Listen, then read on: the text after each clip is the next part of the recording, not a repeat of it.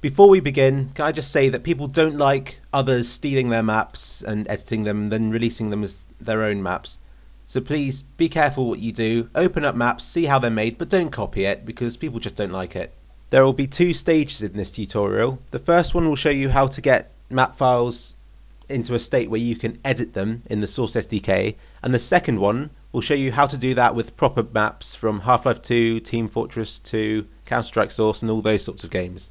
When I mean map files, I mean BSPs. These BSPs are the ones that you download from map websites, and they're what are made when you compile maps in the Source SDK. When I mean map files, I mean BSPs.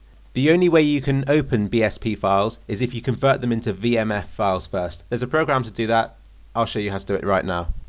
In the description of this video, click on the first link and it'll come up with a website which looks a bit like this.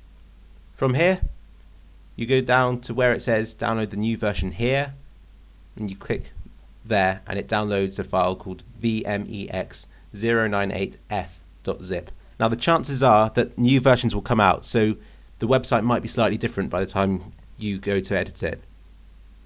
But then again, the last update was in May 2007, so it's not really being updated that much. Once it's downloaded, which will take a long time because it's 50 kilobytes, you right click on it and click extract here. It will show three files.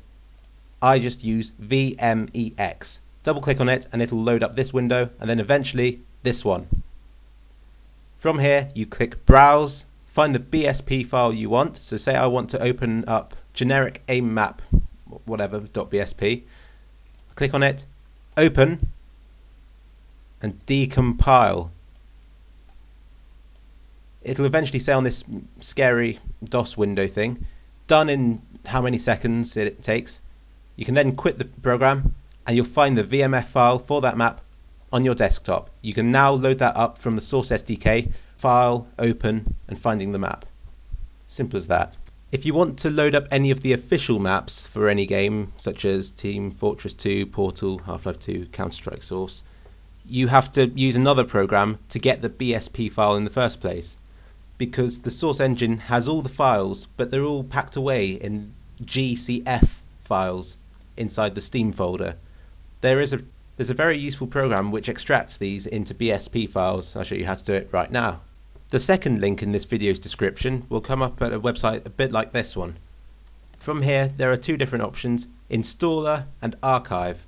Now Installer, you install it to your computer. I don't like doing that, so I'm just going to use the Archive. All that means that you download a zip file, you extract it, and from there you can double click on it and it'll load up. It's much easier in my opinion.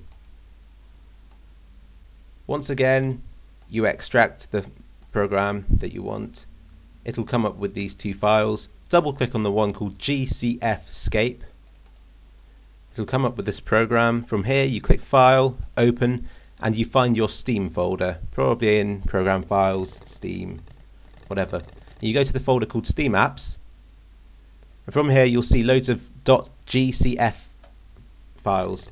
You open up the one you want. It's, if you can't find it first time, just keep on clicking on ones until you find it.